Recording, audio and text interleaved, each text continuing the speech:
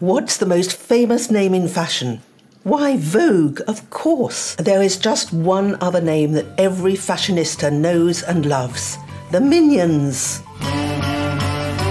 Well, they pretty much take control of everything. They're the one that helps, they're the one that tells me what to do. When they say yes, I know that the fashion world will say yes. Yes. Yes. God, yes.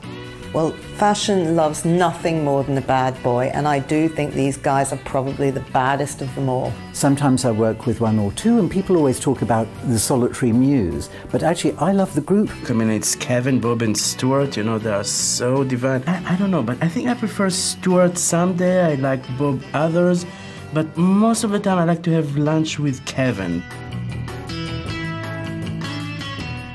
Is it true that the Minions are the inspiration behind your whole fashion collection? Well, the truth is out, yes. I mean, I've been working to conceal the fact for some time, but their minion yellow hands have been all over my empire. I think it's fairly well documented now that by seeing that iconic performance of David Bowie and the Minions from Mars was the reason that I knew I was going to pursue a creative career. There is a leader part of Minion.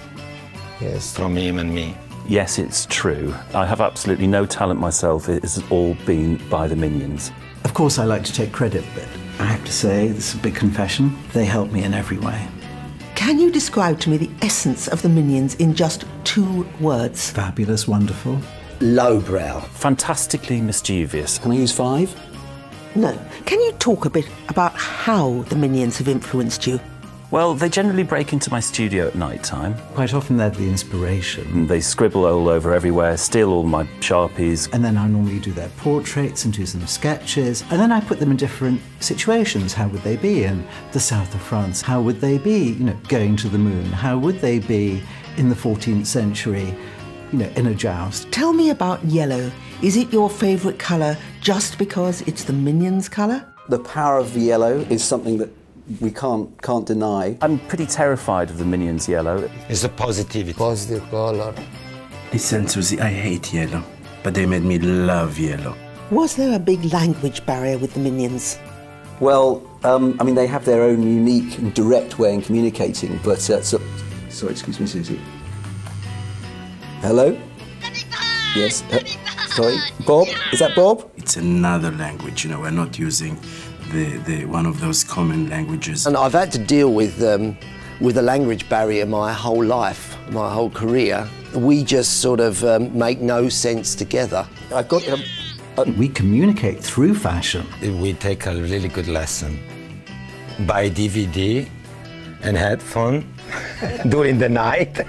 I'll call you, Kevin, I'll call you back. I feel so awkward because it's like such a secret that I thought it was just mine, and now you're like interviewing me about all these things, and I'm just upset that everybody knows that I have those Minions helping me and doing everything here at Lanvin. I'm a little bit itchy about the whole thing. I mean, here's like the yellow markers. I mean, I just found out that the Vogue is doing an issue. We're delighted to have Minions on our cover. I mean, it's been years in the planning, trying to get everybody's diaries right.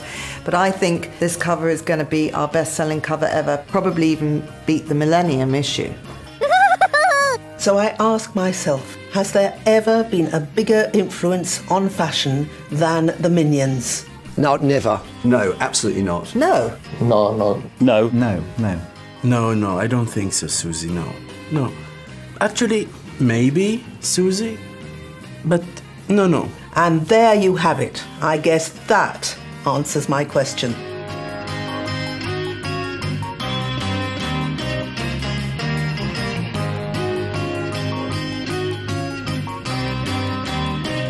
This is my Minions. It's very look like it's my Minions. Look. Big